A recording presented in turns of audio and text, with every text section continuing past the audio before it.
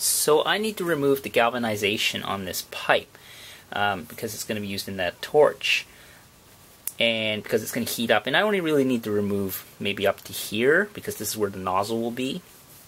But instead I'm going to remove all of it just because I have this coupler as well, and because I'm making it longer, and I couldn't get black iron pipe like I said at Home Depot. All they had was galvanized, and I just happened to pick this up just so I could get this torch built. So I'm going to get rid of the galvanization, and you can use an acid to get rid of it. And I've seen some videos that people use muriatic acid, which is like a diluted hydrochloric acid. But you can also use vinegar.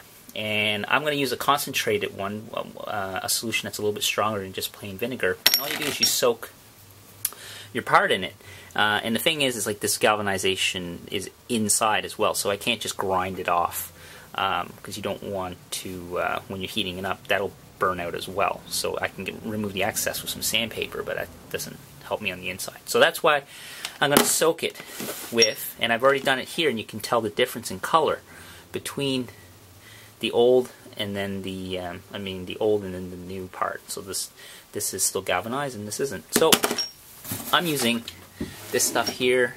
It's Scott's Path Clear Weed Killer, and basically all this is acetic acid, and it's the same as vinegar except for much concentrated, so it's a little stronger, so that's why I'm using it. But you can just use regular vinegar as well. So all I'm going to do is just cover it in vinegar, or I should say cover it with this stuff, and let it sit for a day, and I should be good. So that, just wanted to share that on how to remove galvanization if you need to reuse some pipe, galvanized pipe, if you need to weld it or heat it up above a temperature that might cause the zinc to break down and turn into fumes that you shouldn't inhale.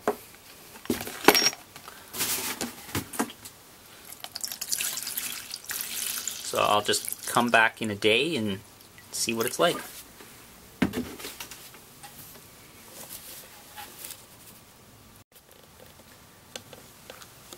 So I've been letting this soak for, it's been about a day, 24 hours or so. As you can see, it's black. So the galvanized pipe went from a gray, that zinc galvanization, now is black. So that basically is caused it to start, I don't know, oxidizing, or I don't know, being removed. And now when I looked at some of these other pipes, this one here, this was, I already started treating it. It's not black anymore, but this is really starting to turn. A lot of it's actually flaking off in the actual solution of vinegar or acetic acid. So I'm just going to take these out, and I'm just going to give them a rub and get rid of the excess with some maybe steel wool. And I might even give these a coat of paint to keep them from rusting. But that's how you remove galvanization with just good old acetic acid, aka vinegar. So you just need to soak it a little longer than you would with a stronger solution of acid like muriatic acid. So, oh, I guess I didn't show, like, when I rub it, see this pipe here, it's gray, start rubbing this, it just falls right off. So some of it's actually in the solution, but this stuff just peels right off.